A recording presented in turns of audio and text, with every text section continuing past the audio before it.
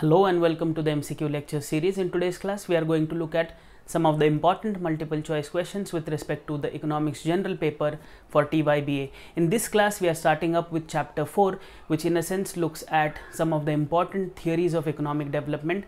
In this class particularly, I am going to talk about the Adam Smith's theory of economic development. So let's get started. The first question is, who regarded every person as the best judge of his or her self-interest?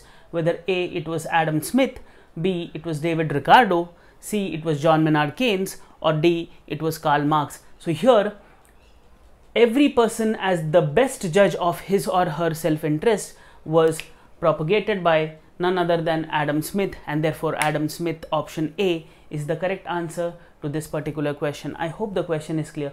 Let us now move to the second one. The second one is with respect to what kind of arguments did Adam Smith support, and the question is framed in this fashion.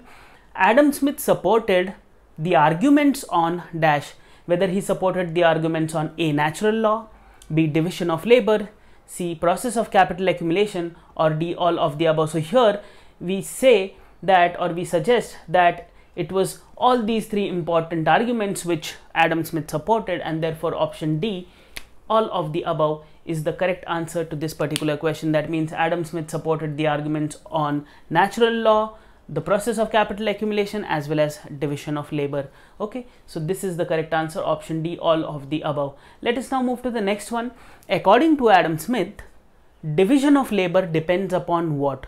According to the Smithian analysis, division of labor depends upon A, demand for labor, B, supply of labor, C, market size, or D, none of the above. So here, according to the Smithian analysis, the division of labor depends upon the market size, or the extent of market size, to be very precise. So here the correct answer is market size, on which division of labor is dependent upon according to the Smithian analysis. I hope the question is pretty much clear. Let us now move to the next question, wherein we are looking at what are the necessary conditions for economic development according to Adam Smith, and the question is framed in this fashion. Adam Smith regarded dash as the necessary condition for economic development. What was the necessary condition according to Adam Smith for economic development? Whether A, it was capital scarcity, whether it was B, capital accumulation, whether it was C, capital base, and D, none of the above. So here we are looking at the necessary condition of for economic development according to Smith, and it is nothing but B, capital accumulation. So according to Adam Smith, capital accumulation is the necessary condition for economic development of a particular country. I hope this question is clear. Very important question. You might get such questions in your paper. Anyways, let us now move to the next one. The Smithian approach suggests that investments were made by capitalists because they expected dash.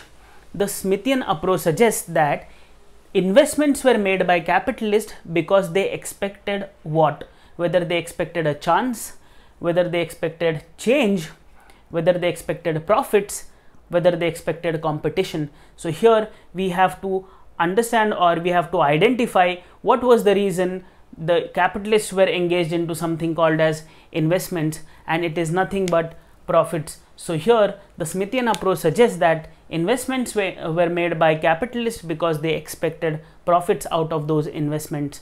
I hope this question is pretty much clear. Let us now move to the next one.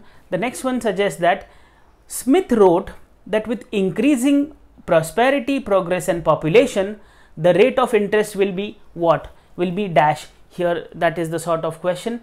With increasing prosperity, progress, and population, the rate of interest would A, increase, B, decrease or fall, C, remains stable, or D, none of the above. So here, according to Smith, with increasing prosperity, progress, and population, the rate of interest is bound to decrease or fall. So here the correct answer is option B, fall or decrease. I hope the question is pretty much clear.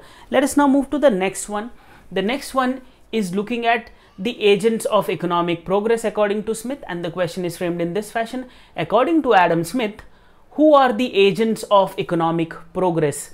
Who are the agents of economic progress? And the underlying options are A, farmers, B, producers, C, businessmen, and D, all of the above. So here the correct answer according to the Smithian analysis is that all these three are important agents of economic progress. That means all of the above is the correct answer, which suggests that farmers, producers as well as businessmen are all agents of economic progress according to the Smithian analysis. Okay, so here option D, all of the above, is the correct answer to this particular question.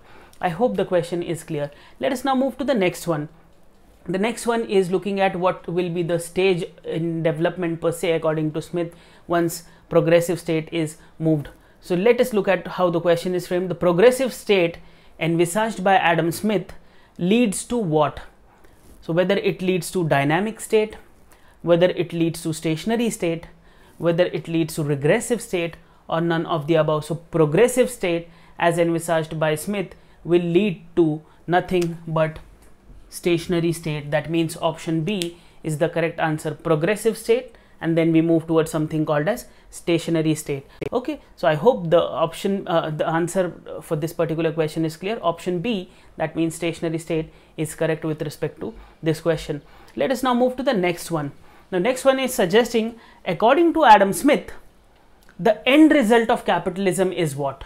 According to Smith, the end result of capitalism is whether A, democratic state, B, liberal state, C, stationary state, or D, dynamic state. So here, according to Adam Smith, the end result of capitalism is always stationary state. So I hope the question is pretty much clear and also the answer with respect to the same.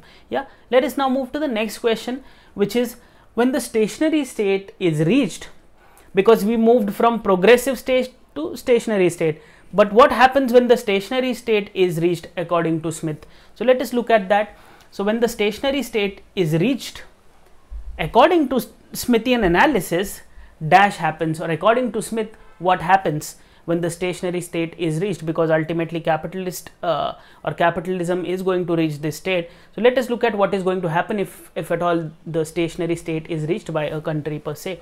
Whether what will happen? A is capital accumulation will stop, B, profits will be minimum, C, wages are at subsistence level, and D, all of the above. So here, according to Adam Smith, whenever a country reaches stationary state, it will experience all these three things. That means wages will be at subsistence, the capital accumulation will stop, and also profits will be at its minimum. So therefore option D, all of the above, is the correct answer to this particular question. I hope the question is clear. Very important question with respect to this chapter per se. Okay, let us now move to the next one. The next one is, which of the following denotes weaknesses of the theory propounded by Adam Smith, or limitations of the theory propounded by Adam Smith?